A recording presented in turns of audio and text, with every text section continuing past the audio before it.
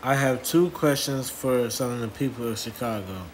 My first question is, how does mask make you feel ever since the pandemic started?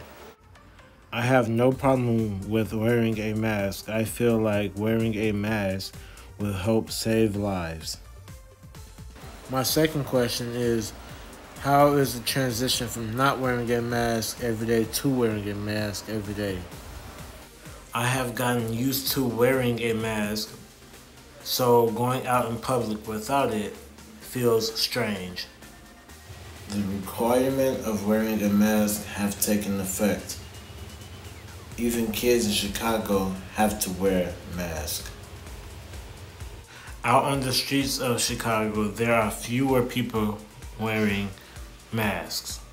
Wearing a mask can help prevent the spread of COVID-19.